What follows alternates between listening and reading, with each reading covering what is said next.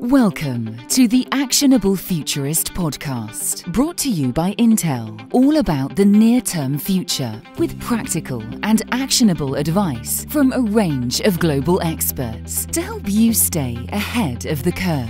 Your host is international keynote speaker and actionable futurist Andrew Grill. Today on the podcast, I'm joined by Robert Hallock from Intel. Robert has always worked in the tech space, from humble beginnings in Geek Squad to hardware and smartphone reviews, and eventually to AMD, where he led marketing for AMD Ryzen processors as the Director of Client Technical Marketing. More recently, he joined Intel as a Senior Director of Technical Marketing for Intel Core Ultra processors. He now serves as the Vice President and General Manager of Client AI and Technical Marketing. Robert is a lifelong PC enthusiast and gamer, and his passion is to make hardware and technologies accessible and exciting for customers of all experience levels. AI, graphics, and processor performance are his specialties in this space. Welcome, Robert. Thank you for having me. Excited to be here. Look, we've got a lot to talk about today, and AI is the flavour of the month of the year, so we're going to talk a lot about AI.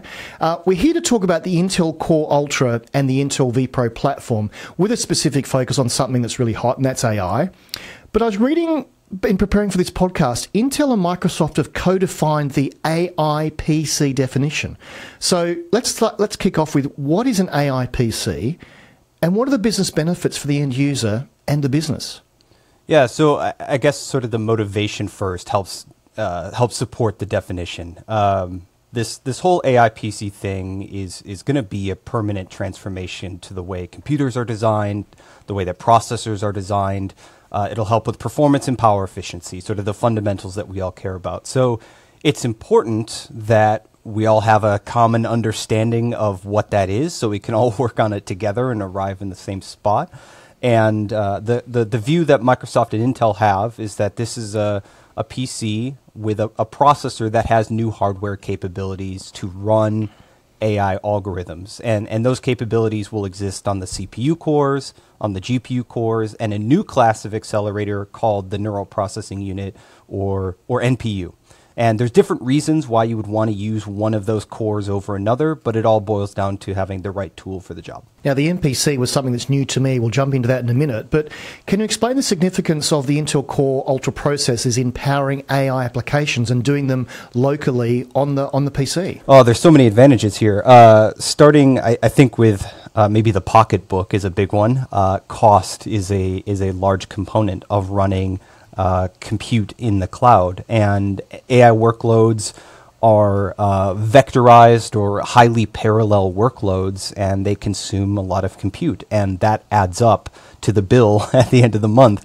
And so for users, that might result in one or more monthly subscriptions to cover the cost of those cloud services on powerful AI features. And for AI to grow, to expand, to bring the convenience and tools to more people, almost by necessity, it has to move locally to remove those cost barriers, because now you're just running it on the device you've purchased once and you're done. There are also certain classes of AI workloads that just don't work well in the cloud. Video is a big one. You're uploading, downloading multiple gigabyte project files. That's unsustainable. And then lastly, security and privacy is another big one. Corporations and even individual users have intellectual property that is private, and they want it to be protected, confidential. And by running this all on your PC, it's just on your computer, like any other piece of information. You're not farming anything out to a cloud service, and you've never lost custody. So those are sort of the three big motivators. There are more, but those are the most compelling ones. We just talked off air about my new book, and in one of the chapters I talk about edge computing. Now, this is an excellent example of edge computing, because rather than going into the cloud, you're basically putting the compute where it's needed on the desktop in front of you on that workload. So maybe look into the business benefits. How does Intel Core Ultra enable businesses to leverage AI more effectively? There's a couple ways early in the game that this can happen. The first is maybe a local large language model that everybody in the organization has. And this would allow staff to sort of automate the mundane tasks of being an information worker, drafting basic emails, taking meeting minutes, summarizing those meeting minutes, processing spreadsheets. These things don't take a high amount of skill, but they take a high amount of time to get done. And you can outsource that, offload that to a large language model on the PC and spend your time focusing on things that are more productive and more impactful. From an organizational level, there is a new technique, well, relatively new, called Resource Augmented Generation, or RAG. And it allows a language model to be, I'll call it micro-trained on your company's data or your information. And so institutional knowledge is a really hard thing to preserve and protect in business. You know, a 25-year employee who's seen it all, if they leave, that knowledge goes with them, and it's very hard to protect it. But a RAG model could collect inside the corporate intranet your institutional knowledge, your learnings, and then all employees could simply query against that information and receive accurate answers back. So in the case of Intel, as an example, manufacturing a CPU is a highly iterative process, perhaps hundreds or thousands of steps. And how can any one brain remember everything that happened on step number 97, right? And how can you process the totality of everything that's occurred? What are the trends? What are the forecasts? A language model can help you do that when you have RAG. So now you're extending your knowledge, you're getting more accurate knowledge, you're making it more accessible to your company. This is just a couple ways that AI can help. And because you've got the compute where it's needed, as I say, on everyone's desktop, you have a really powerful organization. You're leveraging what's in the LLM, but then the processing you're doing locally. You're not waiting. I mean, I do a lot of video processing. You gave a great example there. I want the most powerful processor I've got to do it locally rather than farming it out, because I need to turn around things really quickly. I need that answer really quickly. So whether it's video, audio, those tasks you talk about, I liken sort of these generative AI platforms to be sort of an always-on intern. I've now got I've got intern inside, deliberately with the pun there. Yeah, that's a really good way to put it. Digital assistance is a big category here. Information workers, I'd be hard to put a percentage on it, but I know even in my own life, administrative tasks take up a large portion of my day. And I've already started using LLMs to automate some of that, and it's been hugely helpful. I probably get an hour or two back in my working day as a result of offloading, and that allows me to worry about more important problems, like how is my team doing? Are they happy? Do they have everything they need? I can engage more quickly in the human side of the job, which I'd frankly rather be doing. Yeah, everyone says that AI is going to give us more free time. I think people like you and I that are really exercising these tools are seeing the benefits. You put a number on it, an hour, I probably get multiple hours back a week. But I think as more and more people see that, they'll go, why isn't my company giving me an AI PC? I want to have that ability to do that and get those hours back. Even if it's not a time component, you mentioned video editing. I myself come from an image background, and I'm just thinking about the number of hours it takes to convincingly remove an object from a scene or frame by frame in 25 FPS video. It's extremely laborious. And AI-assisted masking, AI-assisted removal, AI-assisted rotoscoping, huge time improvement. You alluded to it before, this NPU, the Neural Processing Unit. It's new to me. So first of all, what does the NPU do? What is the role of the NPU in the Intel Core Ultra, and how does it help accelerate everyday AI tasks? Well, let's start with the hardware people are probably familiar with. That helps set the foundation. CPU cores have AI instructions these days, and those are typically used for very low latency, very short running AI components, usually where there's like a quality of service or time constraint. And oftentimes that's the setup piece of a workload, an AI workload. Then you've got the graphics engine on the CPU, and for Intel, we call that ARC. And that GPU for many software vendors is used as the highest performance AI accelerator on the device. So that takes me finally to the NPU. So if the CPU is about latency and the GPU is about performance, what's the NPU for? It's about power efficiency. A lot of these AI workloads are going to become resident on the system and be long running. in the background waiting for your instruction or your request, and to run those with power efficiency, with both a performance improvement and something that doesn't take away battery life. The NPU needs to come into the system to handle that third category. It's a power efficiency play as these workloads grow. And this way we can bring the capability, but also extend battery life. Does that really define the AI PC? You've got CPU, GPU, and now NPU. You have to have the three working in unison to really make the real benefits of an AI PC come to fruition? I think within the last 3 months, that has become a consensus-driven understanding. Yeah, absolutely. And it's not by any one hardware vendor either. Intel was talking about this fairly early, but this is actually driven by the software industry. And that's a key point I'd want to make to listeners, that there's a lot of pull from software manufacturers who make some of the world's most popular applications, like Adobe Photoshop, Adobe Premiere, Microsoft Windows. They're all building AI features into their applications because they're able to build new stuff or make existing features faster. And collectively, companies like Intel have to build hardware to continue delivering performance and energy efficiency and good acoustics. So this is very much a pull. And that's good for the overall health of the PC ecosystem when there's broad support, but also it means this is a long-lasting trend because there's a demand here. Yeah, absolutely. Businesses are going to want to see that, and it'll be like, you haven't got a fleet of AI PCs. You need to empower your workforce with that. Intel's a company that prides itself on innovation. So what technical advancements in Intel Core Ultra processors have facilitated this AI processing?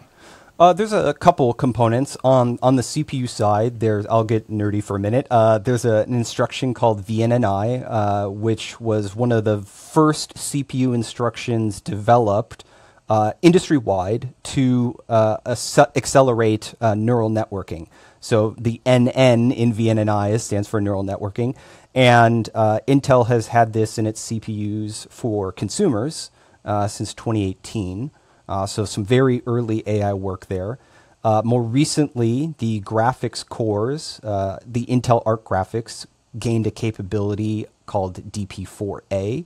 And DP4A is an instruction you add to a GPU specifically to process AI instructions with much higher throughput and lower power. And then finally, that NPU edition is somewhat GPU-like in that you have a large number of parallel math engines to run this code. And it only does AI workloads, unlike graphics, which can handle multiple workload types. So you extract additional efficiency out of that. Those are some of the three innovations in Core Ultra that make this possible, and then we'll continue building on those capabilities with future CPUs. So let's delve down a bit deeper. So how do Intel Core Ultra processors optimize the different AI workloads compared to previous generations of Intel CPUs? So if let's say you don't have an AI PC, it is actually still possible to run AI workloads because they will fall back to the processor cores. But for a conventional consumer CPU, you'd be giving up an extraordinary amount of performance to do that. To put a kind of a ballpark number on it, we're seeing somewhere between 5 to 10 times faster performance, so a literal order of magnitude by getting it off the CPU onto a dedicated accelerator. There's also a power advantage. We're seeing, again, 5 to 10 times additional performance for every 1 watt of power consumed. So that's a cool and quiet play, that's a battery life play, that's a make my PC easier to cool play. There are dividends all over here, but that's the benefit of having these specific accelerators. And I think, personally, in, say, 5 years' time, what is widely considered a high-performance, low-power, efficient computer becomes inseparable from having an AI accelerator. It will become like a foundational component of how CPUs are designed industry-wide. Could you maybe share some examples of innovative AI applications that are powered by Intel Core Ultra? You've mentioned the broader ones like video and graphics, but give us some ones that listeners might say, now I get it, that's why I need this AI PC. One of my favorites is an application called Superpower, which should be available pretty shortly here. We've demonstrated it publicly before. This is so cool. So it records kind of any text you've ever seen, and it could be on a web page or a chat box, wherever. And then you can query it as a, sort of a second memory. So if you emailed with someone 6 months ago and you cannot remember what you talked about or can't remember specific details, you can just pull up a summary of that conversation, or you can see the full conversation history if you wanted. Or if you're like me and you're chronically online and you see tidbits of information everywhere, but you can't remember the website you saw it at, you can ask it about the tidbit and it will fill in the blanks of what you don't remember. It'll tell you what website, it'll summarize the article. And then on top of all of that, it can draft emails, take meeting minutes, do summaries, and it's just like an all-in-one companion that just runs in the background on your PC. The other one that is interesting and perhaps less obvious is teleconferencing. Microsoft Teams, Zoom, WebEx. We've all had the virtual backgrounds or background blurring, and that has started to transition to AI. We're seeing 1 to 2 hours of additional battery life as a result of offloading those background camera effects from the CPU to an AI accelerator. And not only that, it makes the background segmentation look better. So you don't have like your ears disappearing or tops of your head getting cut off. They're more sophisticated. And maybe a third example for the enterprise is endpoint security. These security models are quite complicated and computationally intensive, and by offloading those to the NPU, we can see 10 to 20% of the CPU's performance returned to the user, and the security gets better. So those are a couple examples. So security, power, everyday activities, these are all taking advantage of AI. Those three areas are music to ears of all different people in the organization, the CFO, the CIO, the CISO, and also the CMO. I love that first example of basically, I go back to that point of having an intern inside, being able to find things. That's all happening locally. That's basically supercharging everything on the AI PC. That's correct. It is entirely local. You do not have to have an internet connection for it. For remote workers, people that are running around having to find information, knowledge workers, that is so powerful. I think you're going to find people giving you examples of the hours that they've got back in their life, and they can finally find things without having to find an internet connection or on a plane or wherever work needs to happen, basically. That's right. Well, I think we've all been in the situation, perhaps we're new to a company or a team, and it's not really how long you've been there. It's who you know and who has the right information and right answers, and you can just dramatically expedite that with these large language models because it can be centralized and queryable, and now it's just like a chat box on your computer you can ask questions to. You don't need to track down the right person through a chain of people on Microsoft Teams. That's so powerful. So we've looked at applications. Let's look at industries. How are industries transforming with these AI capabilities of the processors? It's early days, right? So sort of call it phase one, content creation applications, image, video, audio, or even wholesale creation of image, video, audio are sort of the first wave because signal processing, image is a signal, sound is a signal, video. This is ripe for AI enhancement. So you'll see a lot of early adoption from companies like Blackmagic Studios who make DaVinci Resolve, Adobe, with, of course, the Creative Cloud. Phase two, coming very rapidly here, is the commercial adoption with these digital assistants, either locally on the PC or organizationally on premises with these RAG models we spoke of earlier. And then I think the third phase is probably general diffused acceptance of AI, whether people know it or not. It becomes sort of a common ingredient of what it means to be a PC. And somewhere in that phase three, I think PC gaming also starts to take on local AI capabilities as well for characters and text and voice and whatnot. I was smiling when you mentioned Blackmagic because I'm encoding my video to you through a Blackmagic A10 Pro encoder. So, a bit of a video geek. So I can't wait to have that capability even more powerfully enabled by an AI PC. Yeah, some of the early features are really cool, if I may. Masking an object, right? You're going frame by frame for 25 frames a second times X number of video minutes. They have a new feature called magic masking that uses AI to just like you draw a line over the object you want to keep, and AI will scene detect everything around that object and mask it for you. And now instead of doing everything manually frame by frame, maybe you're just cleaning up one frame or another to get the edges right. But it's just a massive time saver. What are some of the real world examples of how businesses are using AI capabilities in Intel Core Ultra devices today? Well, security and those digital assistants are really the big two right now, because those are the perhaps most difficult challenges to solve. And I'll touch a little more on security because we only brushed by that one. Yeah. Most of the attacks in an enterprise now are fileless, which means it's not a virus compromising an executable file anymore. These are exploits that are resident in memory. And that's extraordinarily hard to detect because you're not checking signatures of a file before and after anymore. You're looking at the patterns of memory, which are changing all the time as the user loads apps and closes apps and files.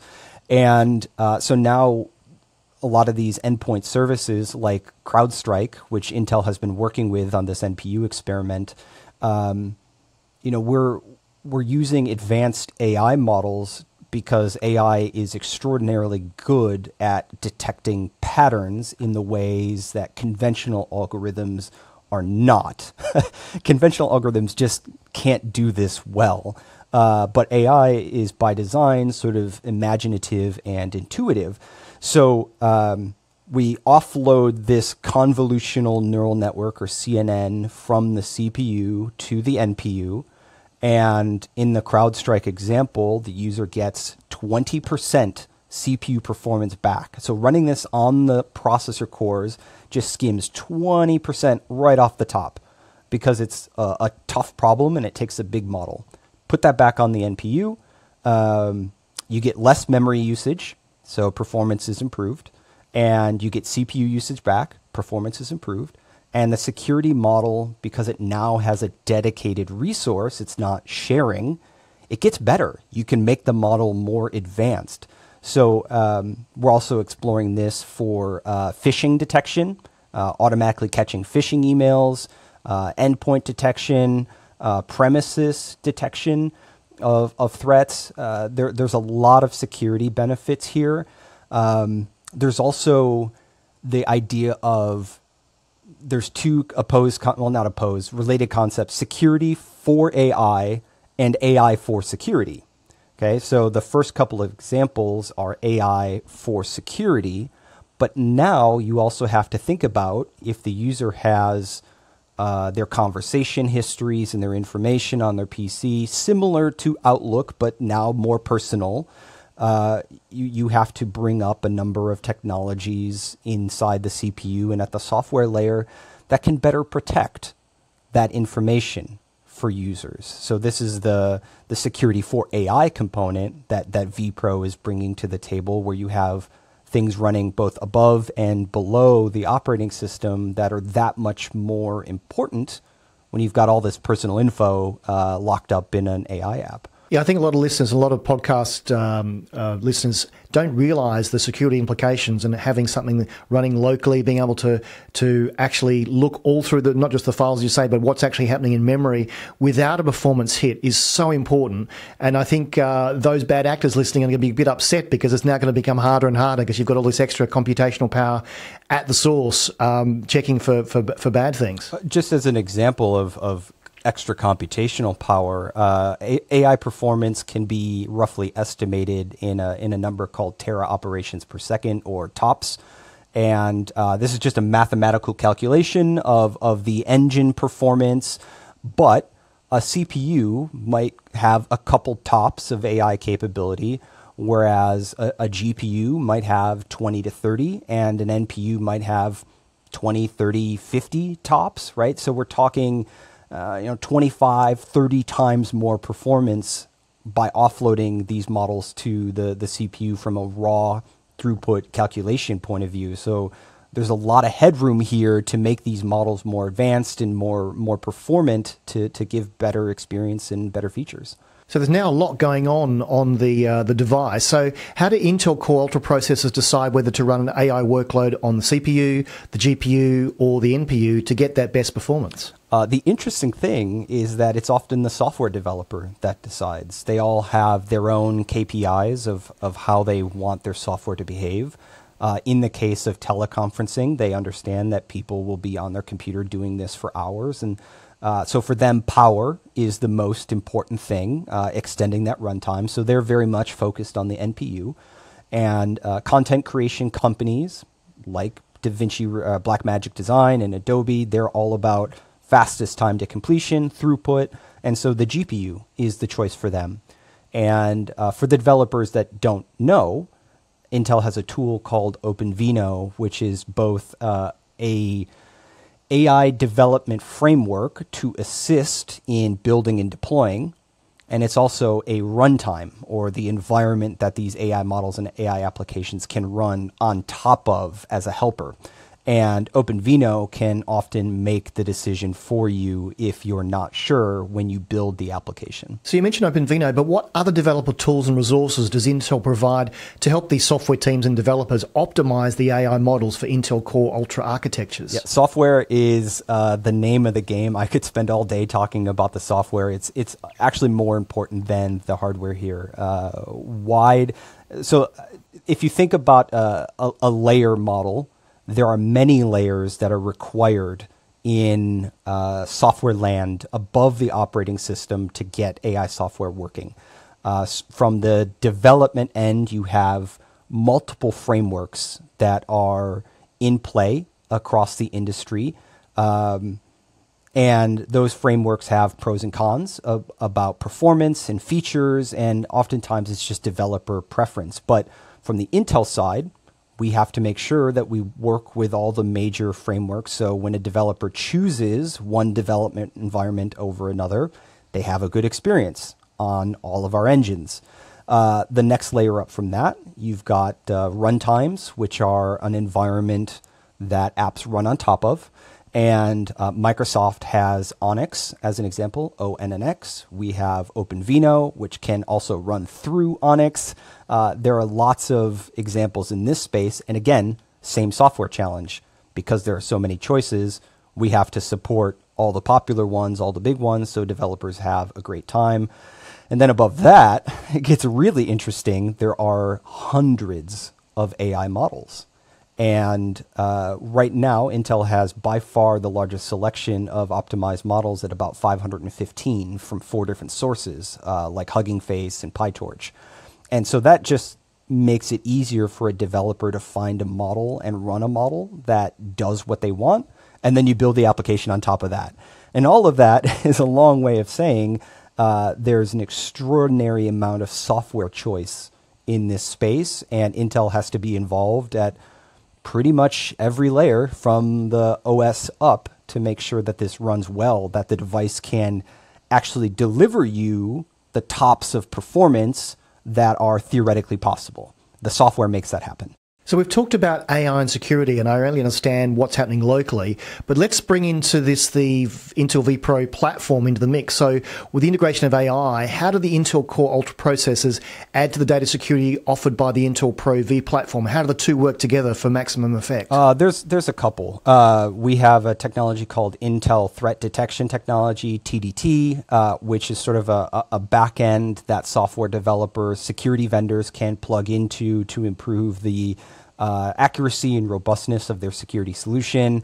You have standard stuff like memory encryption, hypervisors, you have disk encryption, you have virtualization capabilities, sandboxing capabilities. Like, this is an extremely large software stack, and not every vendor is going to use every feature, but the point is that security starts really from the second you press the power button on your PC. There are now firmware level attacks and boot time attacks and the OS is loading attacks and attacks inside the OS, and you have to protect every layer, which requires software IP and hardware IP to make sure detection and prevention is possible. And that's what vPro fundamentally provides, security from the time you press the power button. But with the AI PC locally, with the Intel Core Ultra PC on the desktop, the two together, it's unbeatable, isn't it? It's unmatchable. Yeah, it's an extremely strong software package. Right now, Intel is the only company talking about AI for security and security for AI, which tells me sort of implicitly or by process of elimination that we're the only company with the R&D and the investment in these areas. vPro is a critical piece of our processor business. We're, I think, the majority player in that space. I think that's fair to say, and it's our crown jewel. So we want to continue extending this into the AI space. So these processors are now pretty important for what's going on. So how is AI enhancing the security features on the actual processors? So on the processors themselves, there are increasingly very small AI models, not really for security purposes, but there are ones for performance enhancement purposes. For example, our frequency management technology now has AI components, so we can extract more performance for every watt of energy consumed. I think it'll be a while still before AI is actually sort of built into the CPU for a security point of view, because those models are so complex, it would be challenging to fit them inside the CPU microarchitecture. That's better served by firmware, software, operating system, etc. So I'm an IT professional. I'm hearing the podcast. I'm thinking, yeah, I need to look at a business case for getting these AI PCs out into the estate. It's a really important thing. We can look at, power optimization, workflow optimization. We can get hours back in the day. We can be more secure. So you've sold me there. But as an IT professional, what types of AI use cases should I look to deploy first that are actually really well suited to Intel Core Ultra's capabilities? Let's see here. I think so if you're an IT DM, this is my Intel. Hopefully I can bring it up here. Here's my Intel work laptop, and that has CrowdStrike from it, preloaded from Intel corporate IT. And so when that NPU offload hits production, I get performance back, I get power back. This is abstracting for a moment. I am an employee at a large company with a large IT organization, and they rely on CrowdStrike for endpoint security. I do believe these digital assistants, be they coming through Microsoft Windows in Copilot or through one of these third-party companion apps like Superpower, I think that will be huge. I think that Copilot, as another example, has already shown promise for analyzing spreadsheets, creating PowerPoints, creating documents.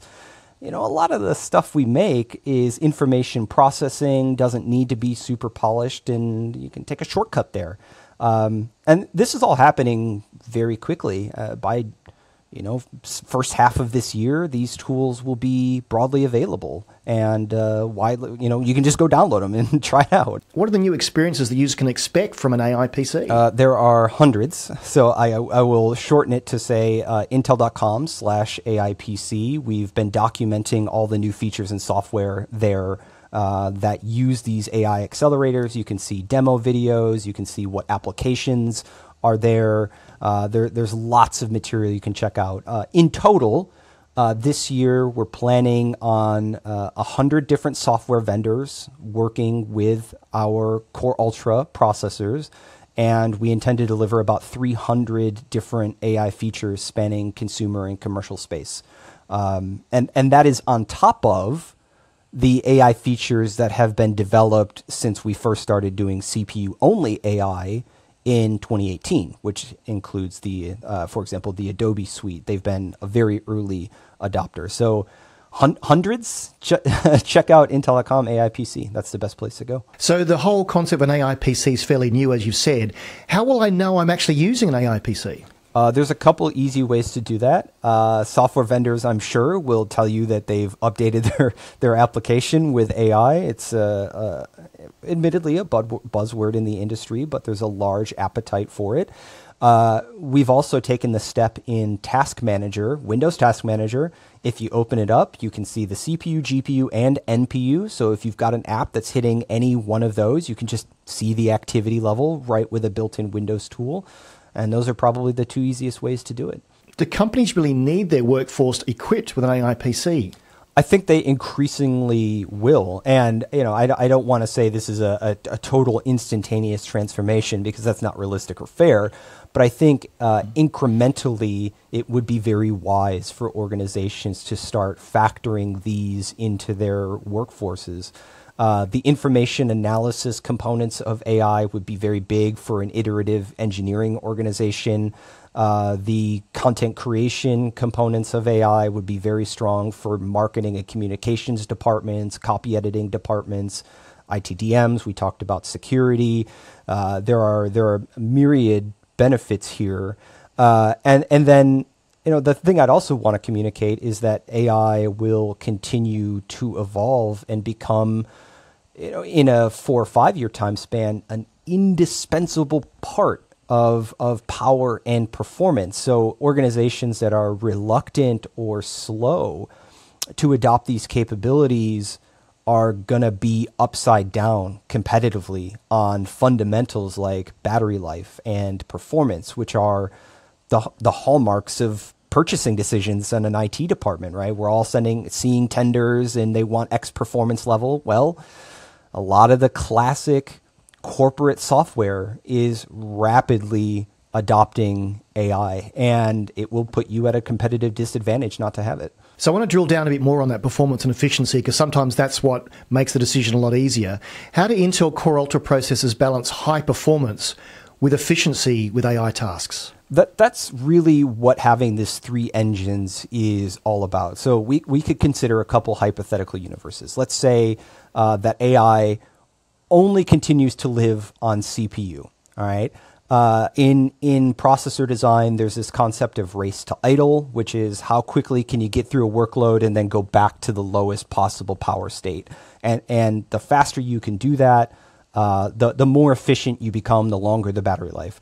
And if you put these AI workloads on the CPU cores, they would run, but it would take a very long time for them to run.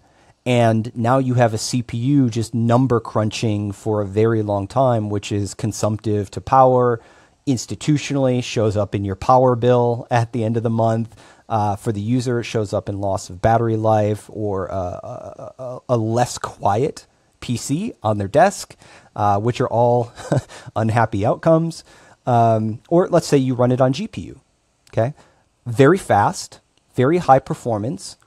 But as models and applications tend to become more resident on the PC, the GPU consumes more power than the NPU. So now you have these long-running activities completing very quickly, but they're using more power than they should if you had an NPU instead. And that takes me finally to the NPU, where you can sustain these long-running activities while boosting performance and battery life and power efficiency and, right? You get all the classic benefits of a new CPU microarchitecture, plus the AI capability as well. You're adding without taking something away. And if you did not design an AI PC this way, there would be compromises. So at the end of the day, we're all trying to advance the fundamentals like performance and power, and AI is simply the new battlefront in that space. So I'm a futurist, so we have to talk about the future of AI with Intel. What future advancements can we expect from Intel regarding AI processing and Intel Core Ultra processors? Well, the thing I'd want to say is this market is a lot like PC gaming, actually, and in that every year you see a new, faster GPU, you get faster drivers, you get new exciting games, you get new software, and AI in these respects is very, very similar. Even the number of software layers and what they do is very analogous to GPUs and gaming graphics. So you can think about how gaming has evolved over, I don't know, since the Atari or even earlier, right? It's just been this extraordinary pace of innovation. And because it's so similar and so familiar, a lot of that time can be compressed into AI, into the AI timeline. And we think that by 2028, 8 out of every 10 computers will have AI accelerators, basically top to bottom coverage in the market. And that means the vast majority of people, whether they know it or not, are using and benefiting from AI. And that's less than 4 years away. So this is happening extraordinarily quickly in the PC space. Lots of AI developers out there wanting to put their applications on the desktop, on the AI PC. So how's Intel working with the AI developer community to drive this innovation? A lot of it is open source or multi-vendor. And that is one of the advantages of being at Intel. We have probably the largest software development, software co-enablement organization of any processor vendor. And so that allows us to take on more projects, more open source projects, more software co-development projects, and it essentially comes down to bandwidth. The more bandwidth you have as an organization to help optimize, design, deploy, the wider your software stack and the more attractive you become as a development target. At a top level, we want to be the scale provider for AI PC. Largest install base, largest number of applications, largest number of frameworks, runtimes, you name it. If it's an element of importance in this space, we want to be the biggest and the mostest. And, it seems so easy to say it that way, but it takes an enormous amount of work and engagement and hard-nosed engineering time to make it possible. So it leads me to my next question. How will the inclusion of AI acceleration in Intel Core Ultra impact the development of future AI applications and models? Ooh.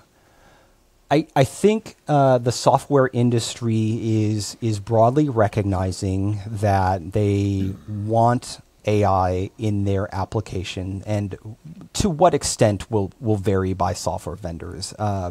But AI can do, just to touch on some of them, it can turn speech into text, text into speech, very realistic human voices, text into video, text into music.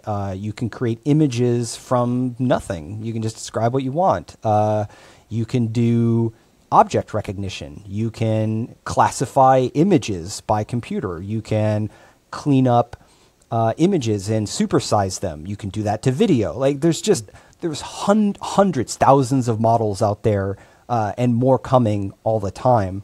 And yes, it is difficult to imagine what it's going to look like in 2 to 3 years. And PC gaming had the same problem, but continuous evolution has proven that there is always something interesting around the corner. And I expect the same thing from AI. And this is probably the one place that is extraordinarily hot in software development. It is, yes, it's a buzzword, but it's a buzzword because there is a lot going on under the surface. People are talking about it because it's here, it's real, and it's extraordinarily compelling for both hardware and software makers. But now for these developers, their vision can be realized because they've had these crazy ideas that have required a lot more compute on the desktop and at the edge. So now they're going, thank goodness, we've now got that compute power. I can do some amazing things and help my users out. So let's stretch you out 5 years. What's Intel's vision for how AI capabilities and devices will evolve over the next 5 years as Intel Core Ultra processors continue to advance? Well, I think what you see from AI models is that there's a march for increasing complexity. And I'll just take large language models as for a moment. They have what's called parameters, and parameters measured in billions or tens of billions, depending on where you're running, determines how clever the model is, how intuitive and creative is it, how good is it at common sense reasoning or solving a problem or writing code or many other categories that we take for granted as humans. And as these models get increasingly ingenious and complex, that requires a parallel improvement in performance of the silicon to support those new capabilities, just like new games might require newer, faster GPUs to bring all the best features. So fast forward 5 years, computational quantities have gone up significantly. How much? Hard to say. We take it a couple years at a time, but we're seeing a many-fold increase in computational capability on both GPU and NPU. I think those engines become widespread across the industry from all the processor vendors and in all the different PC segments. Because remember, today, AI is just sort of mainstream or low premium notebook. It's not in desktop.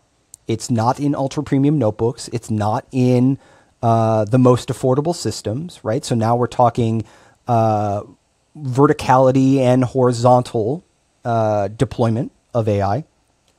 And then you see much, much more sophisticated models. For example, being able to generate video has already started. Not just editing a video, but creating it from nothing has started.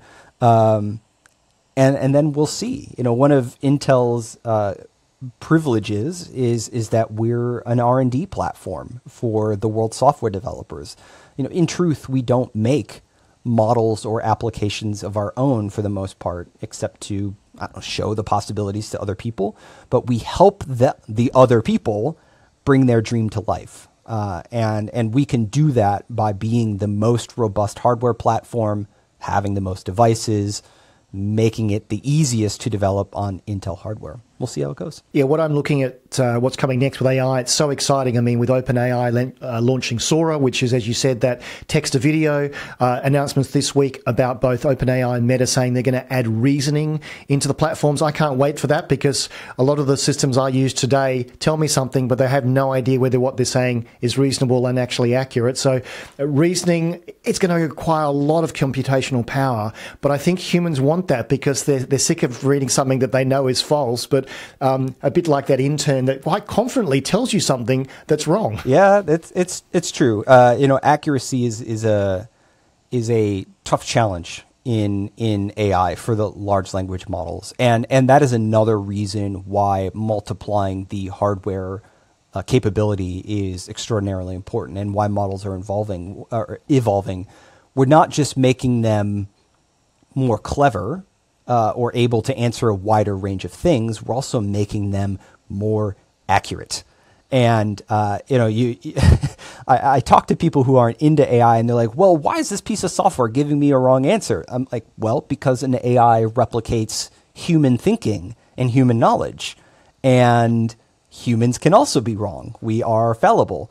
And so we're trying to make a less fallible, less wrong human analog. And that is a very interesting philosophical problem in AI. That's for another podcast. I talk to both educators and students about the need to retain the ability to critically think. Just because you've got an answer from a machine doesn't mean it's right. You need to. I started debating as a young student, so I love that critical thinking. We are almost out of time, though. We're up to my favourite part of the podcast, the quickfire round, where we learn a bit more about our guests. And I've had a fascinating discussion, so I can't wait for your answers to these simple questions. Okay. Window or aisle? Depends on what time the flight is and how long it is. Can I say that? Can I say that? It's a morning flight. Oh, window. And it's over the Atlantic. Window, because I want to put my head against the wall and sleep. Your biggest hope for this year and next? Biggest hope for this year. Intel has some, I'm going to talk about work for a sec, but we've got some new CPUs coming up. One's called Lunar Lake and one's called Arrow Lake. And these attack a few different new segments in the market and build on the AI PC thing. They are extraordinarily good CPUs. First and foremost, I am a technologist. I came from a hardware review background. So it just personally excites me as a PC user to see great hardware being designed. and I am over the moon. I guess that's a stupid joke. Over the moon about Lunar Lake and Arrow Lake to see this come to market. Yeah, not intentionally, but here we are. I wish that AI could do all of my... Laundry. The first company that produces an AI robot that can do my laundry and fold it for me, I will buy. You're the fourth guest in as many months to answer that question the same way. Not clever. What's the app you use most on your phone? The most used app on my phone is probably the web browser, which is such a plain answer, but I think that's true for most people. The best piece of advice you've ever received? Okay, so my wife is in medicine, and I got a piece of advice from her early on that, I'm paraphrasing, but she said something to the effect of, there are C students in every profession, including the ones that work on your heart. And somewhat eye-opening to me. And that has changed my relationship with how I think about healthcare and what I will and won't tolerate in treatment. I'm nearly 40, so I've lived long enough to have medical injuries and problems, and that has really opened my eyes. I'm hoping your wife's an A student. She is a wonderful student. Yes, absolutely. She leads a department here in Austin, Texas, in the emergency room. What are you reading at the moment? Let's see. I'm currently reading Contact, the book Contact, and interestingly, I think the movie's better. I'm about 3/4 of the way through, which might be heretical to some people, and also starting my 11 billionth reread of Lord of the Rings. Who should I invite next onto the podcast? Easy answer. I have a colleague, razor sharp. Her name is Carla Rodriguez, and she's in the software organization at Intel. So a lot of the AI PC software work that's going on across the industry, she is directly involved with, and she's just so smart, so capable. I would love to hear her podcast. That sounds like a super exciting guest. Last quickfire question. How do you want to be remembered? I want to be remembered as a good human, which interesting, difficult problem. But, I've led a team in corporate America now for 6 or 7 years. And I quickly realized that empathy is the most important tool. It's not about the work. It's not about the job. It's about how happy people are to come to work and do the job. And I want my people to go home happy and not feel like work is a burden. And by extension, I want to be that human to my friends and to my family. I don't thirst for money. I don't thirst for possessions. I want to be remembered as a good person. Bring it back to AI. All the AI experts I've had on the podcast have said there are two things AI can't feel: empathy and love. So what you're doing is a really great thing. As this is the Actionable Futurist podcast, what 3 actionable things should our audience do today to better understand the power of Intel Core Ultra and the Intel vPro platform? Okay, so intel.com/AIPC is action number 1. That'll kind of bring you up to speed on what's going on in AI land. And we have some updates coming that'll sort of spell out all the different software components that are going on. So if you're just wondering how this works on PC, that's a great place to go. We just launched Intel Core Ultra for vPro last month, I believe. So there's a round of media coverage I encourage people to look up because we've got some new technologies, new features, and it's a very up-to-date look at what's going on in the enterprise and how new CPUs can help. And then the last thing I would recommend is keep an eye on the back half of this year. Those Lunar Lake and Arrow Lake CPUs are, again, extraordinarily good. And, maybe if you're not ready to jump into a refresh right now, maybe your cycle's on the back half of the year. And we've got some really cool stuff coming. So those are the 3 things I can think of. And, of course, if anybody has questions, I'm on Twitter. And I'd love to chat about AI. Look, this has been a fascinating discussion. So how can we learn more about you and your work beyond Twitter/X? LinkedIn actually has rapidly become one of my favorite social media platforms, which was somewhat surprising to me. But Twitter has changed a lot, and I'm liking the adult conversations on LinkedIn. It's still a very nice, germane, friendly platform. I joined LinkedIn in 2003, I think it was, or 2004. So I've been on there for a while. It's my go-to places where I get a lot of insights and information, and certainly following you. So thank you so much for your time today. I've learned a lot. I think AI is here. It's real. And with Intel behind, it's going places. I definitely think AI is here to stay. One parting comment is I think there's in certain groups a high degree of skepticism about AI, that it might be temporary, but the one thing I'd say is that this is a permanent transformation to CPUs and system design. This is going to be huge, and whether you buy in now or 5 years from now, this is going to become fundamental for performance and power. So I appreciate the opportunity to be on the show, and good talking to you. Thank you for listening to the Actionable Futurist podcast, brought to you by Intel. You can find all of our previous shows at actionablefuturist.com. And if you like what you've heard on the show, please consider subscribing via your favorite podcast app so you never miss an episode.